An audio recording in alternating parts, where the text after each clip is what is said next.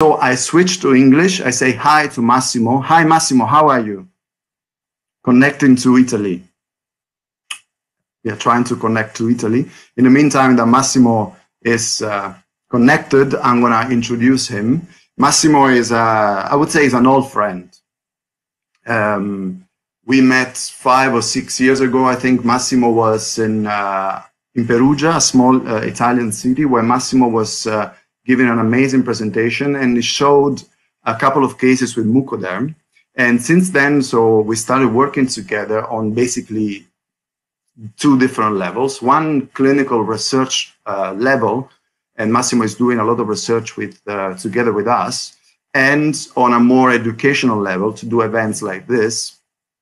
So we traveled together Latin America, Europe. So I would say we became friends.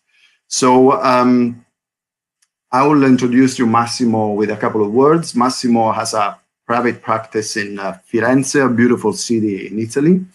And he works as a visiting professor at University of Genova, Italy. He's an ITI fellow and is also the director of the ITI study club in Florence.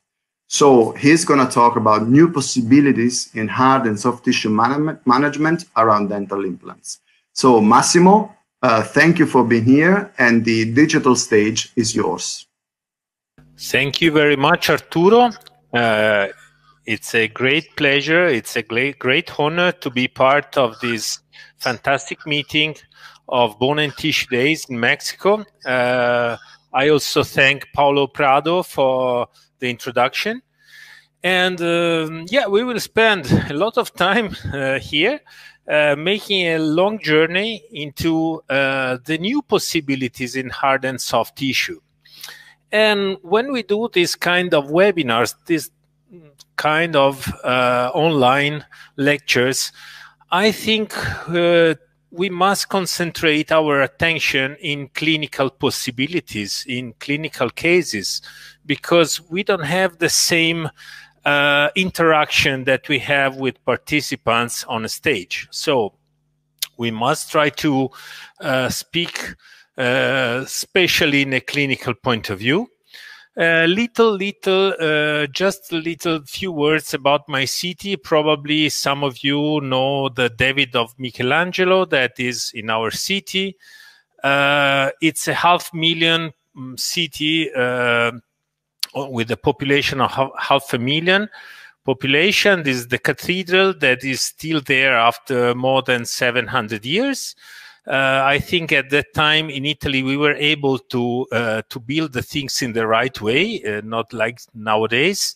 And the city is very historical. It's a sort of museum. All the city is like a little museum, and you don't see face mask in this video because it's an old video, but now all the people is moving in the city with the face mask, unfortunately. This is the council building in the heart of the city. Probably some of you know about the Ponte Vecchio, the old bridge we will see soon. And a lot of tourists, not in this period, unfortunately, for our economy, but it's a very historical and touristic place. Not just for Italians, but I think from all over the world people are coming. Probably many even from Latin American. We have, for example, plenty of Brazilian tourists. And it's a great pleasure for us to receive all these people from all over the world, and we hope to see you again soon. Okay, let's start our presentation. Nowadays, we have some implant treatment goals for posterior and anterior sides. Of course, we have to insert the implant in a 3D implant position, prosthetically driven, respecting the ideal position for the prosthesis. And nowadays, we take care a lot about the soft tissue, so the volume of the soft tissue, the keratinization, and of course, finally, a natural appearance of the restoration. For anterior sides, we everything become a little more complex because we, of course, place the implant in the posteriorly driven position, but we have to take care much more about the frame of our tooth, that is the soft tissue. So the soft tissue level, the soft tissue shape, the soft tissue color, keratinization, and of course, the best prosthesis that we can. And in both conditions, in healed side or in fresh socket side, we have to respect exactly the same principles. We have to respect the minimal quantity of bone that was exactly clear from ITI principles. We have to respect the distance between implant and between implant and natural teeth. We have mainly to respect a sufficient amount of bone in the buccal plate to prevent resorption, transparencies, lack of osseointegration, and finally, but not finally as importance, the correct depth of the implant. That is a very well established measure for tissue level and bone level implants. As we want to respect all these principles, theoretically is very easy to do, but in a clinical point of view, as we try to maintain the implant in the three-dimensional position for the prosthesis, especially for a screw-retained prosthesis, very often we have to graft. So grafting became very, very common in my practice, and every year I increase the grafting treatments. And as more critical as we do fresh socket implants, for example, where we have to modify the implant position and we have to leave some spaces for intentional grafting between the buccal plate and the implant. So grafting became dramatically important. I remember when I started to place implants in the half of the 90s, the main idea was looking for bone. Bone was our fixed idea, no? We wanted a lot of bone, good quality bone, long implants, wide implants. We were only concentrated in bone, but now we are more concentrated in the correct implant position. Sometimes we prefer to decrease the dimensions of the implants even because we can use better surfaces, better materials, and we can use in some application narrow implants, short implants, but we don't want to make compromises with the prosthesis. And when we approach the grafting techniques, first of all, we have to establish the surgical goal. Secondary, we have to choose the correct biomaterial, or we can use the autologous bone.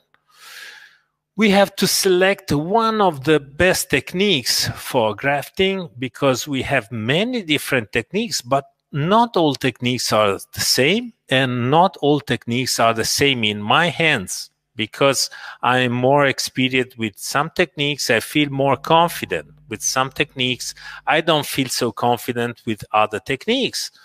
It depends also on my skill, on my experience, but even I think in the well-established technique in time. And finally, like always, to take care about the soft tissue. As we want to establish a surgical goal, we want to drive our implant in the ideal prosthetic position. When we talk about bone harvesting, we want to choose the ideal material, the correct technique, and what about the soft tissue we will see later. Let's analyze one by one these basic points. Some people show me some x-rays and ask me, is there enough bone for an implant in this x-ray? And I think this is the wrong approach to implant dentistry. Probably it was correct in the half of the 90s, but nowadays the correct approach is there enough bone to ensure our project? So first of all, we have to establish our prosthetic goal. Sorry, let's see this case. We have this young patient, Patty, from Eastern Europe. She has a removable prosthesis, and when she takes out this prosthesis, the situation is not the best. She wants to move to a fixed restoration. We analyze with models and pictures. We can see that this removable picture is not so bad as a starting point. We can use as a sort of works up. What we are doing now, we are not concentrating mainly in bone, but we take, for example, digital impression in the mouth of the patient, and we can make a digital impression of the removable prosthesis to match them together, because, as I said before, it can be a sort of works up in this case. And after a CBCT, we match the digital impression of the mouth of the patient with the CBCT. After that, we can match the works up or the removable prosthesis, and we obtain at that moment everything that we need, that is the amount of soft tissue, the amount of bone, and the ideal position for teeth. So what we do now is, from the database of the software, Co-Diagnostics, we can try to select the diameter of the implant, the length of the implant, taking care about the bone, but not just on the bone. Let's, for example, see in this case, I go back just one moment. Yeah, okay. If you see in this image, I have not a sufficient amount of bone to place a 3.3 millimeter implant. So my temptation, if I don't have any project into the software, would be to follow the direction of bone, trying to keep my implant as more as possible into the bone. But the bone is not sufficient anyway, and what I prefer to do is to respect the prosthetic plan and graft into the bone, because I can do many things with bone, but I cannot do many things if my implant stay in the wrong position at the end, because prosthesis can solve only minimally the problem that you create with the implant. So we go on and we decide this position. We want to use rock solid implants, 3.3 for premolars, for lateral incisor. And you can see how simple it is to establish the surgical goal when you start with these softwares. So mainly, as we do such a sophisticated planning, it's a pity to waste this planning. We want to bring this planning into the surgery. So what we do very often nowadays to design a guide, a computer guide. I don't like very much to work closed flap. In this case, it was impossible because we wanted to graft intentionally. So we drilled the bone after elevating a flap. And in this moment, I don't have to look, because I trust in guided surgery, especially when is on natural teeth. So we insert the 3.3 millimeter implants, and after implant positioning, of course, we have fenestrations. Yeah, we planned to have this fenestration, but we are not stressed because everything was planned, and we want to graft and obtain at the end the ideal axis for the prosthesis. So we mobilize the flap before using biomaterials, and we can use some bovine bone, in this case mixed with autologous bone that was taken from the patient, to obtain the correct protection for the threads of the implant and the correct volume for the final aesthetic. We don't want to have concavities. We don't want to have transparencies. So we use bone graft with bovine that give us the opportunity of long-standing volume in the anterior area, and we will cover with a pericardium membrane that is ideal for these indications. We correct all the concavities. We want to prevent any problem of aesthetic and every hygienic problem. So after that, we can simply close the flap that was mobilized before the surgery. So after that, we have a plan. We have to look for the ideal materials for grafting. And the three basic rules when we talk about biomaterials is to look for vascularity, because we all know that blood contains all the factors to obtain some bone. To look for some induction, especially as more your treatment is challenging, as more you need induction in your grafting material. For example, if I have just to correct the volume, probably I don't need so much induction. But if I want to make a vertical augmentation, or if I have a very big defect, I have to look for some inductive factor. And we have to protect from mechanical factors. So even in this case, as more the case is challenging, as more we need a protection from mechanical stress on our grafting materials. And the treatment option factors depends on many factors: the geometry of the defect, the size of the defect, how the biomaterial work in terms of effectiveness, in terms of resorption. We have to control the infection risk. We have to establish if the defect is critical or non-critical, and if the area is aesthetic or not aesthetic. I will not talk about all this point, but just telling you, for example, what do we mean when we say critical or non-critical? A defect, we can call it critical when the implant will stay mainly in regenerated bone. So we don't need just a volume. We need vital bone. We need something that is able to receive an implant and to be attached to this implant. And all these factors are very important. Now we will just concentrate on biomaterials. And when we talk about biomaterials, some of them are what we call bone fillers, not autologous bone. And we have to consider the effectiveness of these biomaterials and the resorption of these biomaterials.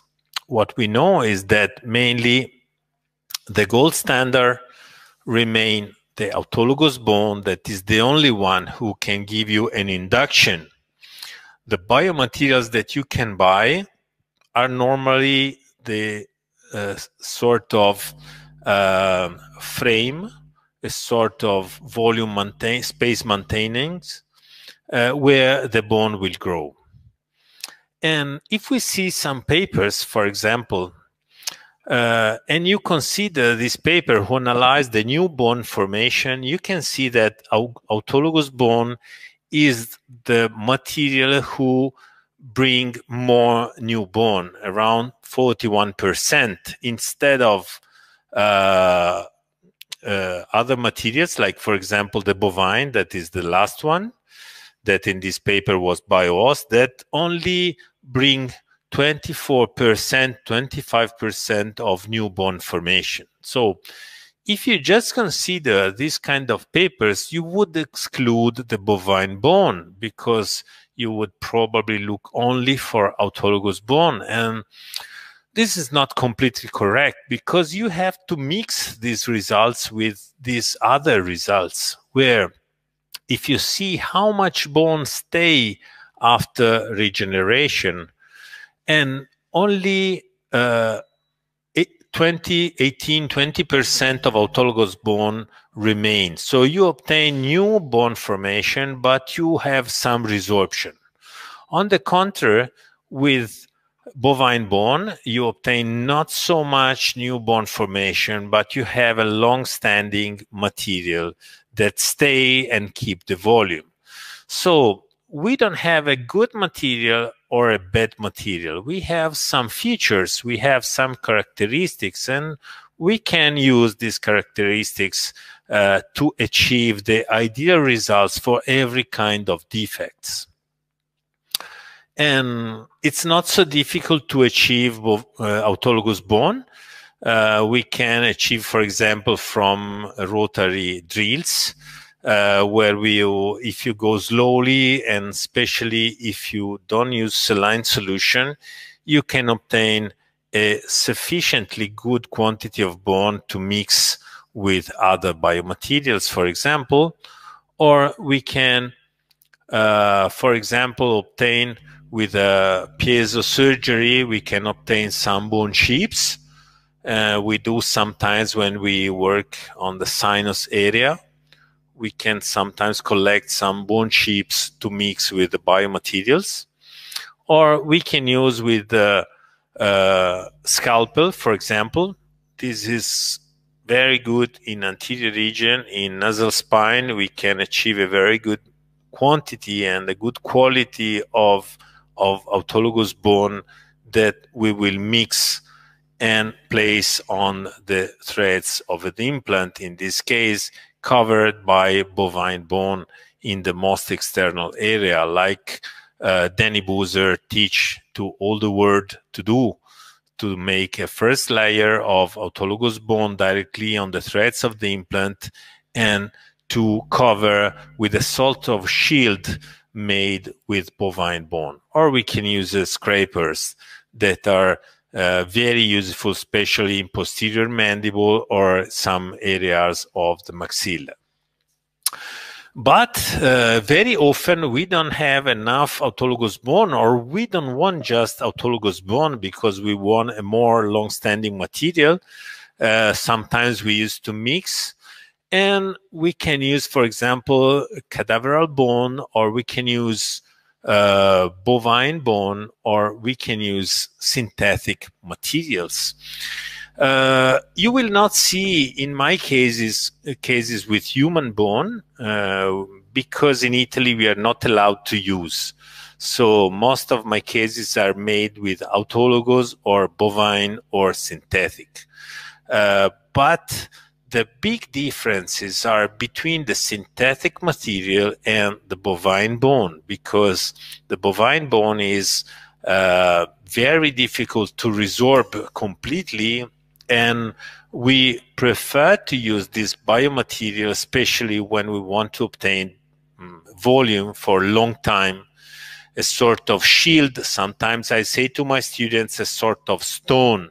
Yeah, this is not very elegant as a term, but it fixes in the mind of students what's the meaning of using a lot of bovine alone and not mixed, for example, with autologous. On the contrary, when we talk about synthetic, is normally a material who resorb naturally around 3-6 months and leave the space for new bone formation. So if you want just to have volume, probably is not the first choice.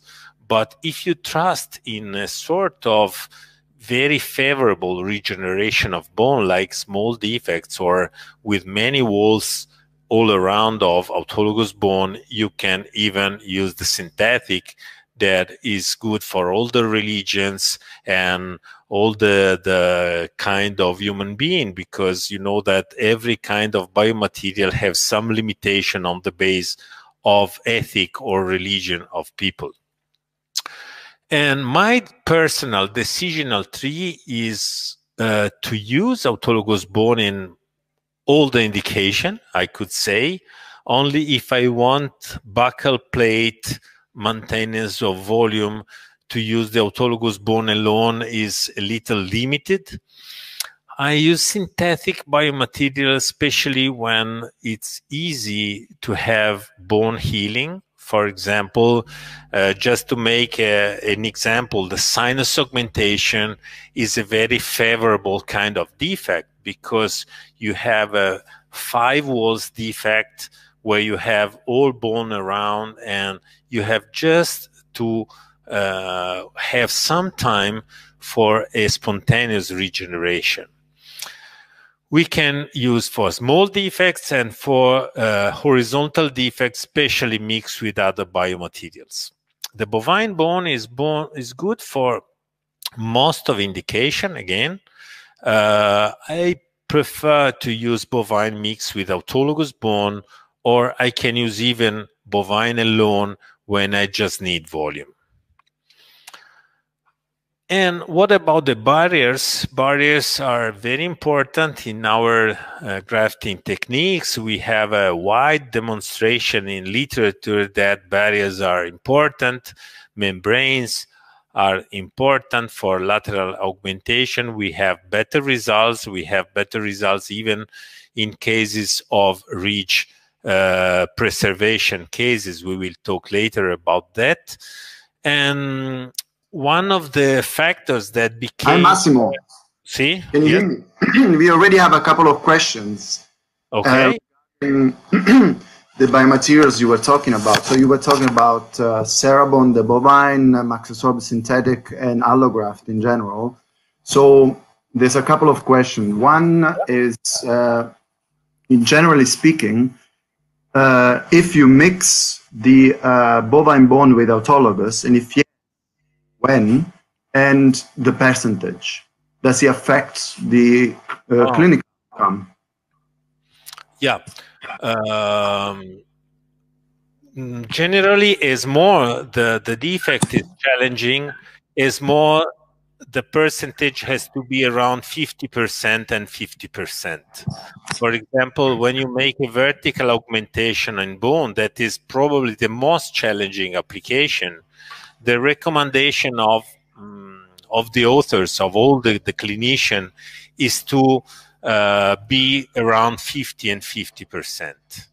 As more you have less challenging defect, more predictable defect, like the horizontal augmentation in a non-critical defect, where the implant will stay not all in regenerated bone, I think we are not so strict in this percentage. I could probably follow the Boozer instruction to make a first layer of autologous bone just to cover the screws and an external layer of bovine. Perfect. Thank you. And just commenting on this, what is the role then, the autologous bone, when we are using a bovine bone? Why do we mix it? The main idea, the main principle is to have some induction, because as you use just bovine bone, you have the blood that is filling all the empty space between the particles. So basically, you can have regeneration even with just bovine bone. Bovine bone is a fantastic material, is I think the #1 biomaterial in dentistry. But when you use autologous bone, you have a sort of booster for your regeneration, because it releases a lot of growth factor, and there are many papers who demonstrate that the particles of autologous bone are like the new center for new bone formation. So autologous bone is inductive, bovine bone is conductive. Perfect. And since we are talking about mixing, you also mentioned the possibility of using autologous bone and bovine bone in a layer technique. What is then the advantage of using first autologous around the implant?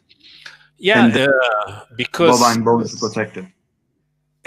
We we do all that because we want a safe osseointegration of the implant, and probably to have an initial layer of autologous bone brings to a very natural osseointegration of the implant. So you have on the direct contact with the surface of the implant the highest level of induction. In the external side, you have the advantage to have more stable material like the bovine bone. So the double layer technique is very, very old and very predictable, and we all love it because we have both the advantages using this kind of two layers into the regeneration. Massimo, we also have another question, this one regarding the synthetic biomaterials. Obviously, there's many in the market, so people have had slightly different experiences depending also on what they used. And in this particular case, the doctor said, I've used a synthetic bone in the past and it never reabsorbed. Is this the one that you're using different? Yeah. Does the remodel? This is a very good question because I used the wrong term to say synthetic, no? Like if synthetic, it means everything. And it was my fault because there are many different things that are synthetic. For example, if you use hydroxylapatite, this never resorb. So it's okay, synthetic, it's good for all the religion, all the ethical problems, but it's never resorb. When I mean synthetic, especially using botiss, I mean a calcium phosphate with hydroxylapatite who obtain a very good and natural resorption into the bone. So it's very important the kind of biomaterial when we talk about synthetic, because we have, for example, in the market, not just hydroxylapatite, but we have bioglass, we have just calcium phosphate, we have just hydroxylapatite, we have a lot of different things with different resorption. So I'm sorry, I have to talk about only this combination of calcium phosphate and hydroxylapatite. That is the botiss biomaterial that I mainly use. Just to comment on that, and then for the moment there are no more questions. One crucial aspect of a synthetic biomaterial that the listeners can look for, apart from the brand, so generally speaking, is the way that the particle, the microparticle looks like. The one that Massimo showed really looks like human bone, and this is the secret. It looks like human bone, and then it tends to behave like human bone. Like if you see, the one on the right, he has a very similar resemblance to human bone, and this gives a behavior that is like human bone. So this was the comment. So Massimo, for the moment, there are no further questions, so please continue. Thank you very much. Okay, thank you, Arturo.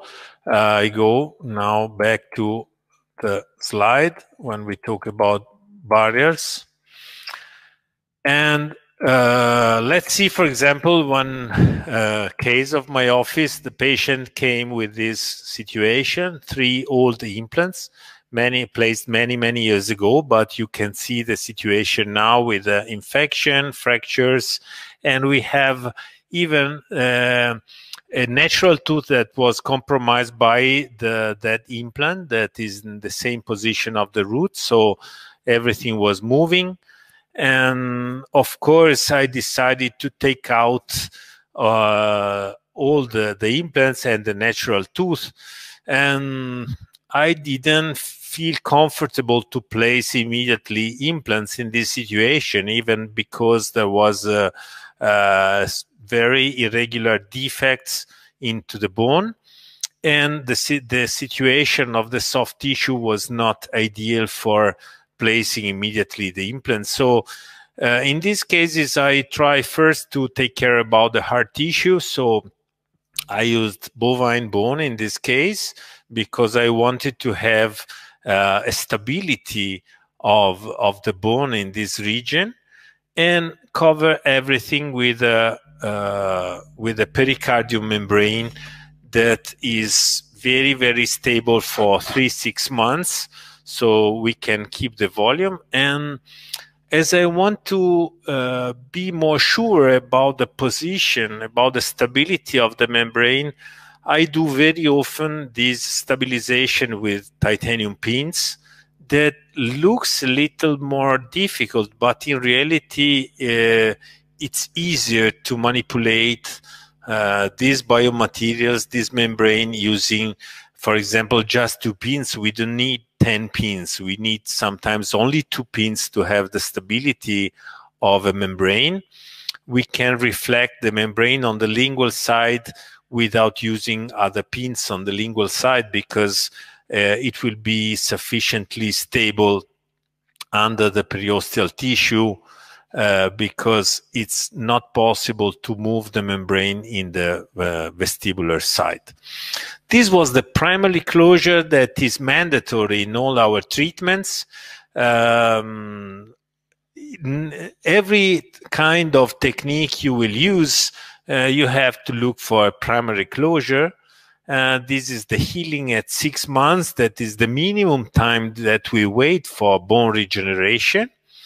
At the moment of uncovering, I placed 2 implants, and I wanted to obtain more volume for the soft tissue. So you see 2 slices of porcine dermis matrix who bring more protection and more volume for the soft tissue. And in this case, you can see the primary closure is not mandatory because we can protect with the dermis matrix that is very, very resistant to hydrolysis into the mouth of the patient. We try to not to expose too much this biomaterial, but if we expose like 1 millimeter or even a little more, we have not big problems. You will see that healing and then the prosthetic final workflow with zirconia bridge. And the difference is you can see the stability of bone. We had some vertical component in the defect, and in these cases I prefer to use bovine to prevent resorption of that vertical component of the defect. When we have to select the grafting technique, I suggest to you this very, very simple classification that we find in ITI treatment guide. It's not one of the most common classification, but in my opinion, it's very easy to remember and very, very easy to do. We divide in 4 parts the alveolar bone, and we can have the type when we lose 1/4 or 2/4 or 3/4 or just a Massimo, sorry to interrupt you. Yeah. There's a question regarding the previous clinical case. There's a delay of 30 seconds. That's why I interrupted you. Okay. Regarding the previous case, they were asking if they can leave mucoderm exposed again, and if yes, how would you decide the amount of mucoderm exposed? This is one of the most difficult questions to answer. I will talk very much about mucoderm later. So just to spend 2 words, but we will treat more widely this issue later. I can say that I try to expose much as possible this biomaterial because the resorption is very unpredictable. If you ask me, there's a risk of infection, I say no. I use a lot of mucoderm, and infection is not a very common risk for this material. I would say it's very difficult to get infected, but you have a non-predictable resorption of the material. So this is the reason why I try not to expose very much this biomaterial. But if I have like 5 millimeters under the flap and 1 millimeter exposed, in my opinion, this is quite predictable as a good application. I can say the percentage could be like 1 to 3. 1 millimeter exposed and 3 millimeters below. But this is only a clinical point of view, is not something that with evidence-based, only clinically based. But I would spend more words about mucoderm later if we arrive at that part of the presentation. Thank you, Massimo. Thank you, Arturo. And this classification is for single tooth gap, or for extended edentulous space, or for completely edentulous jaw. And every possibility, like in all ITI publication, that ITI, you all know, is fantastic idea to keep simple all the things, to be clear for clinicians, not to make tricks. And we have, for example, for single tooth, all the preferred technique or alternative techniques. For edentulous spaces, the same. Let's see some clinical example. For single missing teeth, when we have just the most crestal part that is missing, so the ideal situation for regeneration, or one of the easiest cases for regeneration, the preferred technique is GBR and implant placement in a single intervention. And we have an alternative technique that is to stage the GBR and not to do together with the implant. And how would you choose one or the other one of these techniques? We will see, for example, when we work in anterior cases, and when the case is more demanding for aesthetics, sometimes we prefer to stage because we don't want to have a minimum risk of failure. So you have a double choice for these techniques, and we can choose if we feel confident with our experience, with our skill, with the kind of patient, with the kind of site, non-aesthetic area, to do all in one session, we can do it. But in some other cases, probably we are not so experienced, or we don't trust so much on this patient, or the patient is very demanding.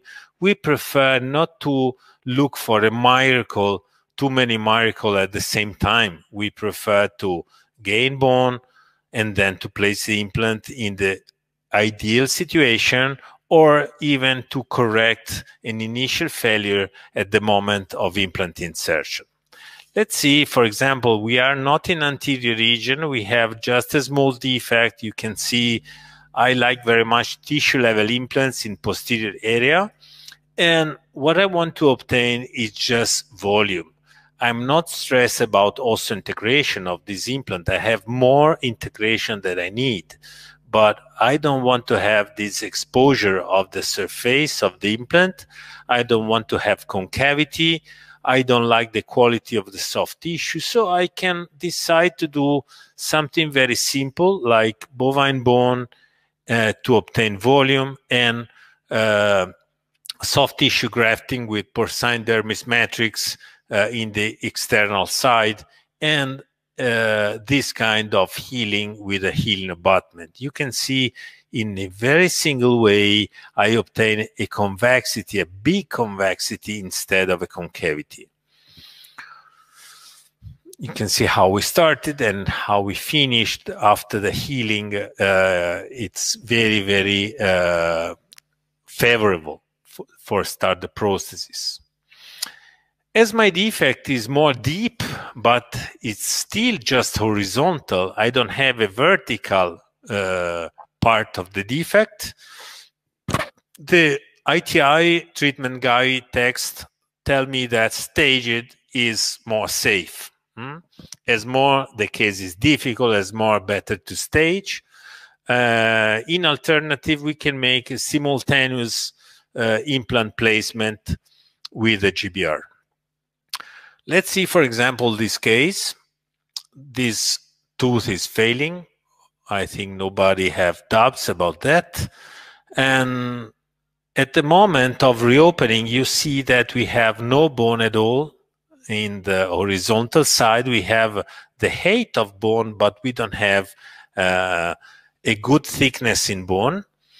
The patient is not very much interested in aesthetic. The situation, in my opinion, is quite predictable. So I want just to keep my implant inside the defect, prosthetically driven, but using not a wide implant, using a narrow implant like a 3.3 millimeter. I keep the implant inside the defect to minimize the risk of problems, and I graft with bovine bone. Again, I can use a resorbable membrane with 2 pins to be sure about the stability of these regeneration materials, not to have squeezing of the biomaterial around, not to have mobility of the membrane during the closure of the flap. In case of multiple teeth, not single teeth, as we have an initial defect like that one, again, we have the indication for staged, or we have the indication for simultaneous implant placement. We see, for example, this defect in the mandible. We do a CBCT, and we observe that we have the possibility to place implants prosthetically driven, just exposing a little part of the implant, not very much.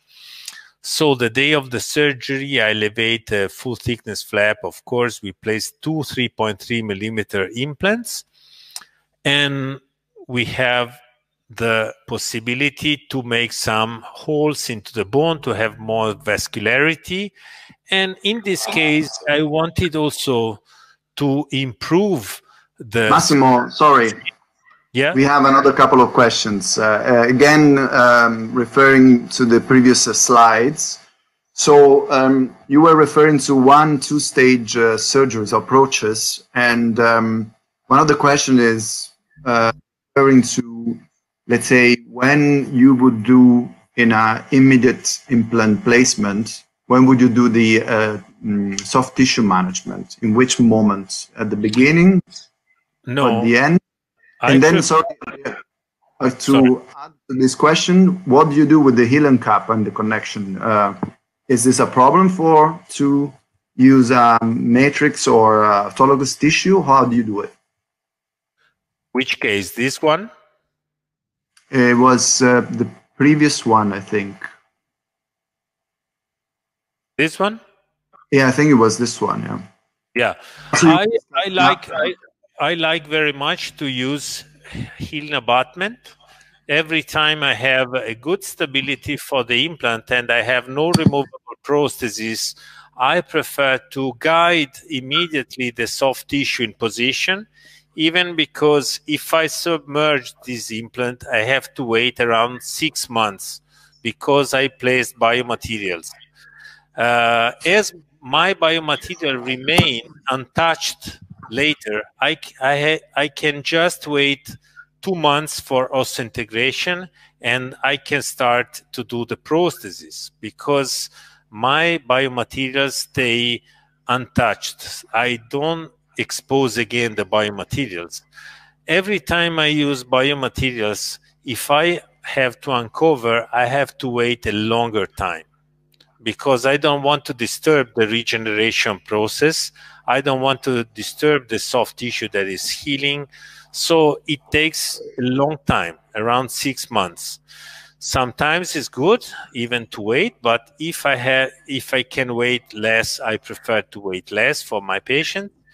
So when I have all my implants inside, I have no risk, no other kind of risk. I prefer to use a Healan abutment. In this other case, for example, I don't feel free to use a heel abutment because my regeneration is quite critical. So I need to wait 6 months. So as I need to wait 6 months, has no sense to risk with a heel abutment. It's better to cover everything to obtain a good regeneration, a good stability, do not disturb the process, and uncover after 6 months. The case is not yet finished, but this was just to show the technique. Thank you, Massimo. Thank you. So in this case that we were seeing, I want to take care about the bone and I want to take care about the soft tissue. And you can see I used the dermis matrix as a membrane with 2 titanium pins. I know that this technique is not yet completely evidence-based, but as you know, this matrix, it stay around 6 months. So I feel free to use as a membrane, even if it's not properly a membrane. What I like of this technique is the shape that I obtain with using this material, because I have a very big elastic memory of the biomaterial. So you see how stiff is the biomaterial at the beginning. I have to bend it and fix with the pin, and you see one angle of the matrix that is coming out, and I can fix with the second pin and obtain this rounded shape that is, in my opinion, is very favorable. And the question you did before about when I take care about the soft tissue, normally I take care about the soft tissue at the moment of uncovering.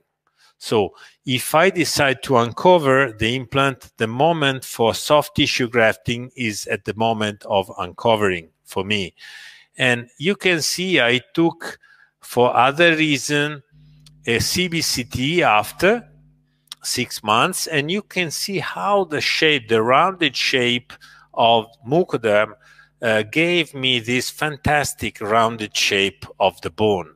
So normally I say that the membrane take the shape of the biomaterial. When you use mucoderm, is the biomaterial who assume the shape of the membrane. This is something that I like quite a lot. At the moment of uncovering, I use connective tissue graft from the pellet. This was the situation at the moment of uncovering. You see the quality of the soft tissue is not good, because when you use mucoderm, you don't have to look for keratinization. Mucoderm is one of my favorite biomaterials, probably my favorite biomaterial, but I cannot ask this biomaterial to be inductive for keratinization.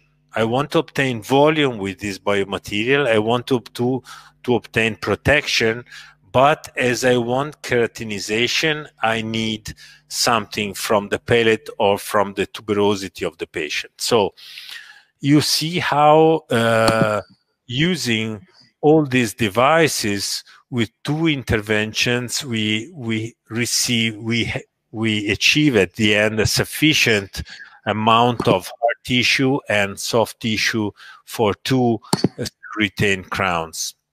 And this is after 3 years, the control. Massimo. Yeah.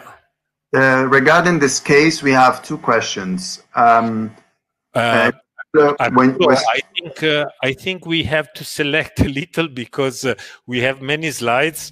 I don't know if too many. We have many slides. I don't know if we want to stay until tomorrow morning. We have to select. Okay, we can select a little bit less. Let's try to we can probably even select one or the most important question that you consider, or I don't know. Sorry. All right. No. I mean, we will select a little bit more. I will ask you this too, and then we'll continue. So regarding the case with the others for later. If we have time, we will answer to all the questions. All right. Let's do that. So shall I ask you this too, or shall we? Yeah, of course. All right. So regarding the case with mucoderm and the pins, there were basically two questions. How long will you hydrate mucoderm to achieve that flexibility that is clear in the pictures? And if you use mucoderm in a situation like this, do I need to use a membrane? In other words, does mucoderm have a barrier effect? No, I think mucoderm is enough as a barrier.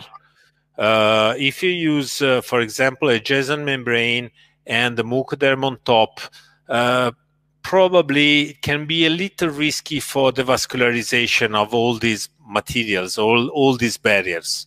I think in this case, we could use JSON membrane, for example, excluding mucoderm, or we can use mucoderm. This case I like because it show you the opportunity to guide with this barrier the shape of the biomaterial. And as you know, Arturo, is a technique that I do very often because in my experience, this biomaterial is a fantastic membrane. I know that it's a bit out of the indications, even if it's published, this application of mucoderm, but I think that we have a lot of advantages.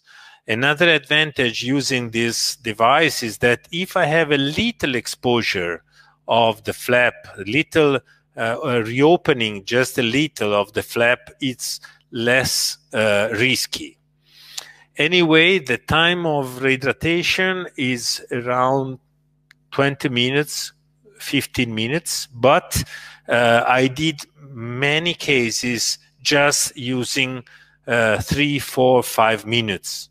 So the ideal condition is around 15, 20 minutes, but it's not mandatory to wait so much.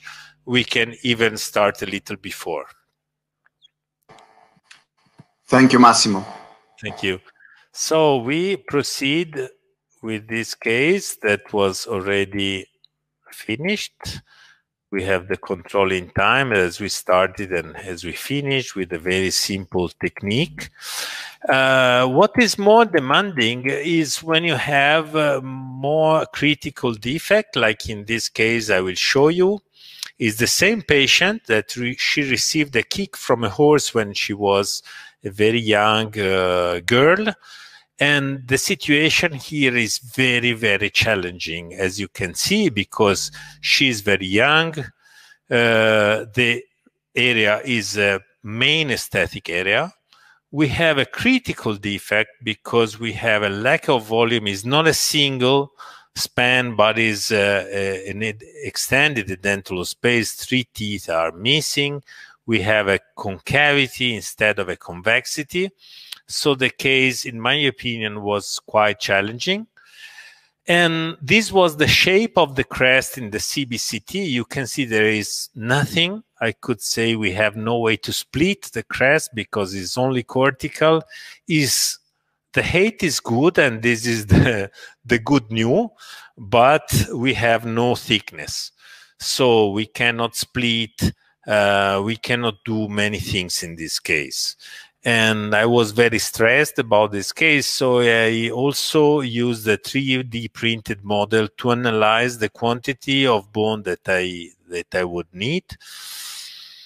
And what I decided to do in this case is to go back to a very old technique that in my hands is still one of the best techniques for regeneration, to take an autologous bone block from the ramus and to place in the area, in the receiving area. This is the situation after 6 months. We have a good amount of hard tissue, but as you can see, the situation of the soft tissue is not good, is very bad for the soft tissue. And at the moment of uncovering of the bone block, I decided to place 2 implants, 2 narrow implants, excluding the lateral incisor, because this patient is very young, and I can imagine that in time, probably I would change something, probably because of the shape or because of the color of the prosthesis. So I want to stay far from the most aesthetic region. So I placed the 2 implants and a connective tissue graft, again, because I don't need just volume of soft tissue. I need new keratinization. I need proliferation, something that I cannot buy. I can just take from the patient. And this is what we obtain using temporaries, removing the temporaries every week, remodeling the temporary to guide the soft tissue to take this shape, to press the soft tissue to gain some volume more, some papillas, even if the case is not ideal, is a compromised case in my opinion, but this was the moment of the delivery of the bridge, and this is after 1 year. And the patient is quite happy, even because she doesn't expose very much the soft tissue, and at that distance looks very natural. And this is after 3 years.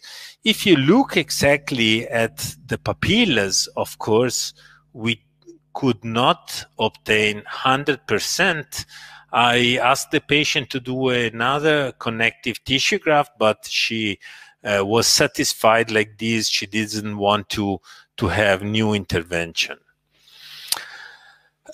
We have also more extended cases, like in this case that was very with a severe atrophy, as you can see with the co-diagnostics examination.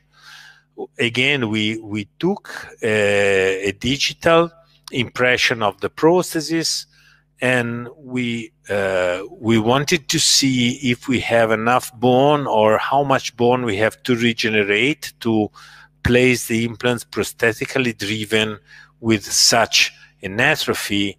And in this case, we see that we have no bone in anterior side and no bone in posterior side. Well, so what it was possible, of course, was to move into zygoma implants. Probably the main indication in this case was zygoma implant, but the patient didn't want to have a narcosis, was a bit stressed about zygoma, receives very bad information about that, and she was asking me just to use more in-office techniques, not to do it with big surgeries. In reality, this is a quite big surgery. You see, we have fenestration in all the areas, and we have to graft into the sinus both sides.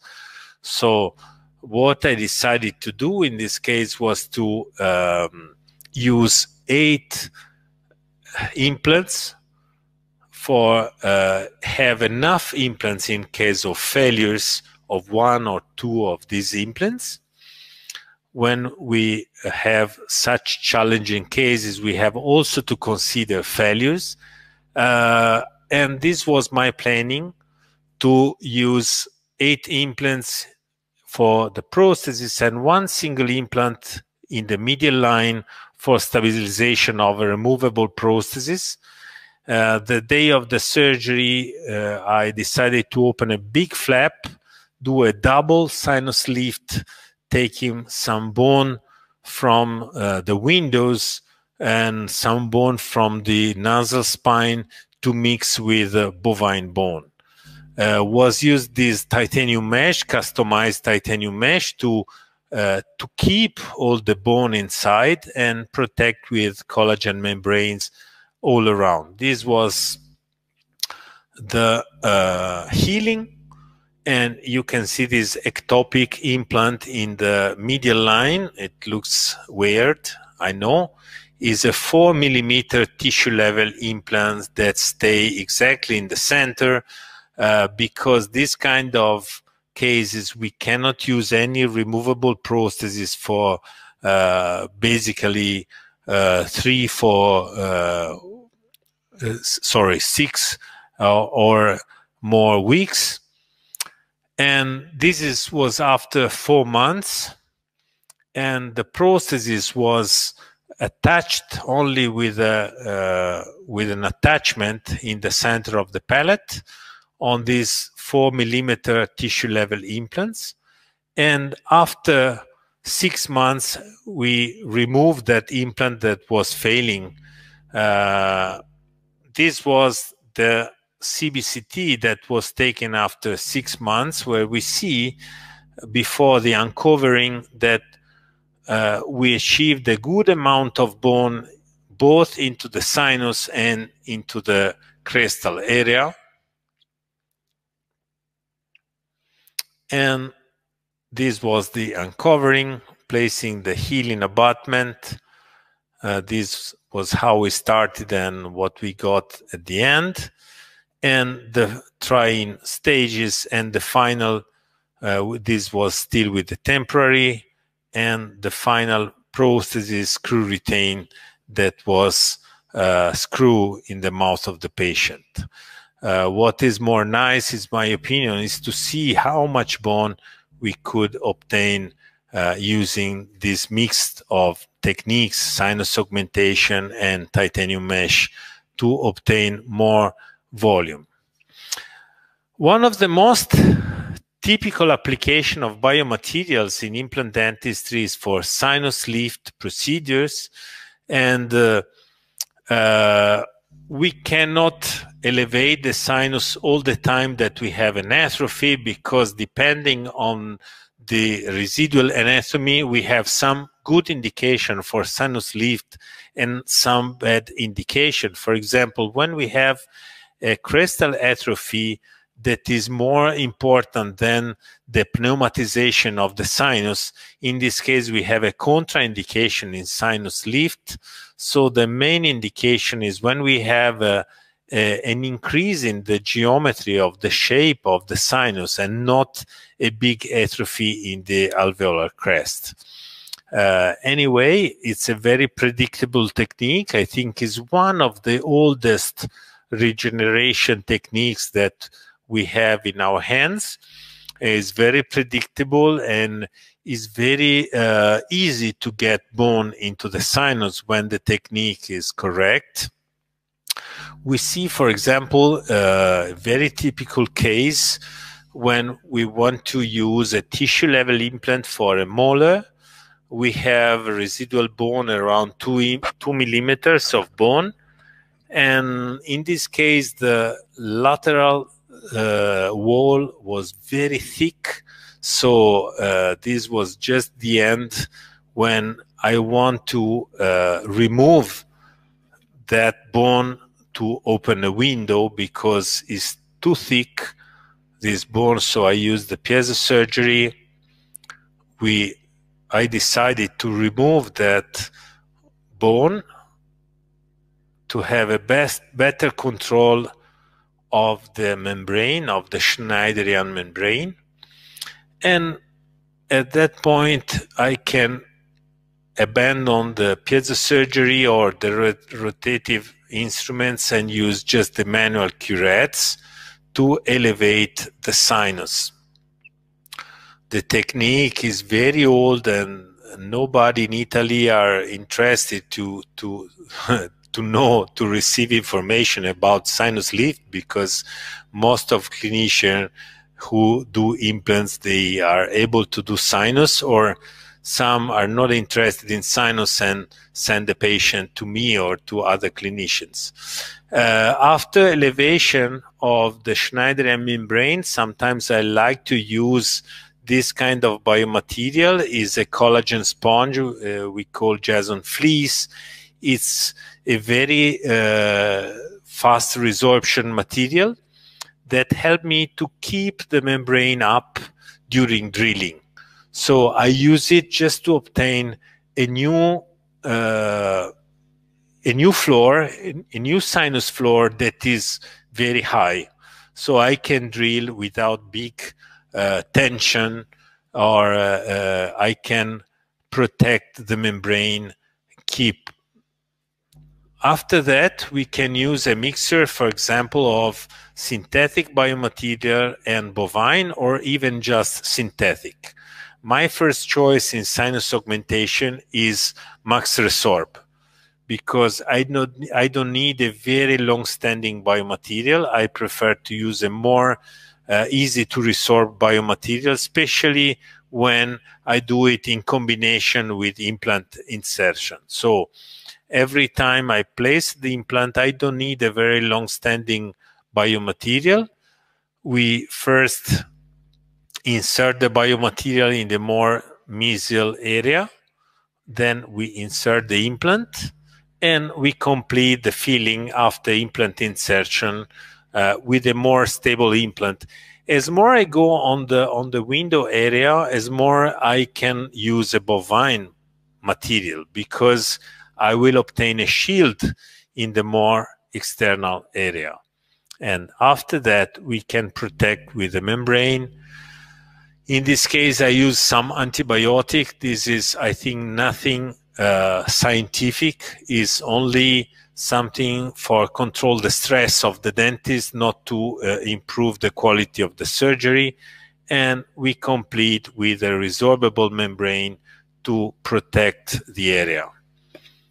In this case, was Cold Protect membrane, but Jason membrane would work even in the same way. Another sinus lift. This is the planning to take out a molar, to insert 2 implants after the healing of the extractions. Here the sinus lateral wall is not so thick, so we proceed with a normal technique of remove the bone, check the mobility of the window, and we can go on keeping the piezosurgery instrument parallel to the bone to avoid that the instrument, that this rounded ball goes inside. Very often I try to remove that wall that is moving, but in this case I can even reflect inside. And we do an initial elevation with this smooth instrument, and then we continue manually the elevation.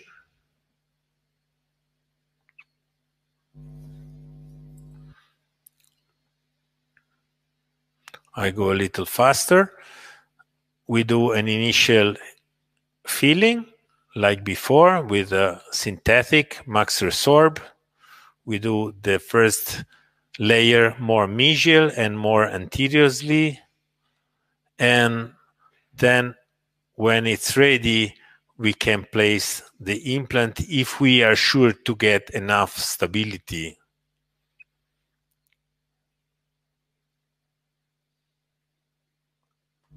When I do implant insertion, sometimes I like to protect the membrane from the apex of the implant, especially when we use more aggressive threads. So I like to use this curette, this very smooth and big curette on top of the apex of the implant, so I can more easily distribute the pressure on the surrounded materials. You see this case. This was the initial situation before extraction at the moment of implant insertions. This was the post-sinus lift image, and this was the final result with a 3-unit bridge. In this case, I took in the mesial area a sample, and we have seen a good reformation of bone. Another case that show you something that can occur during the surgery, it's not very uncommon, because normally we show all the cases that are perfect, but in this case we had a little complication. You see we have a little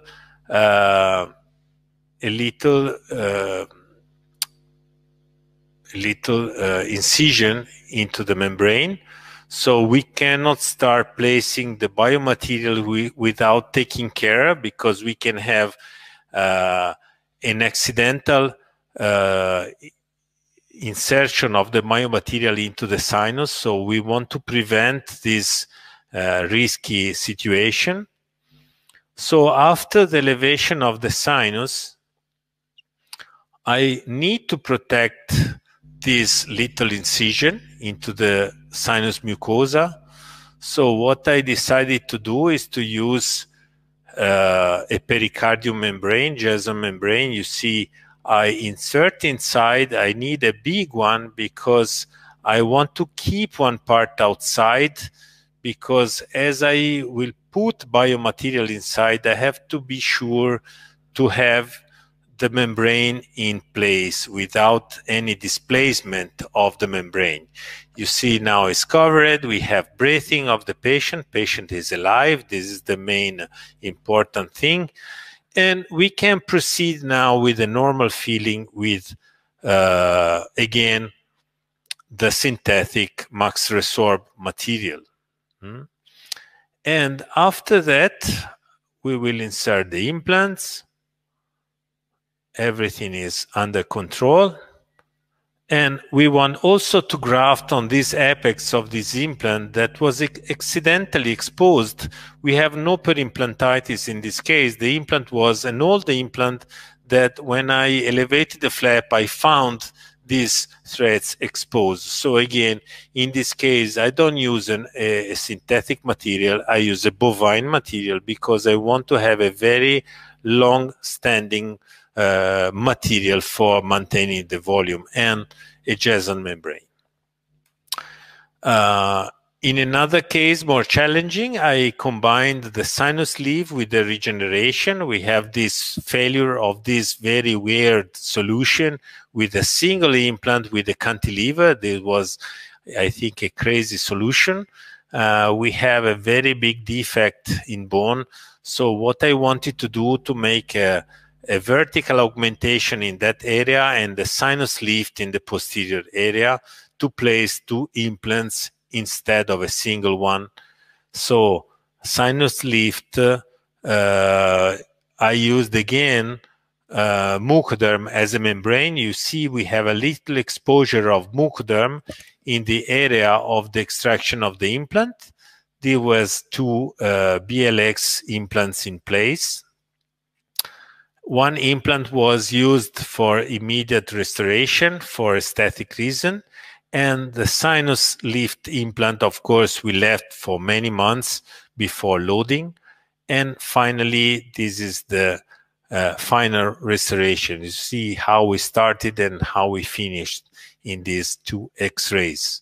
And the bovine bone was very, very effective to maintain the crestal height of the area of atrophy for the implant failure.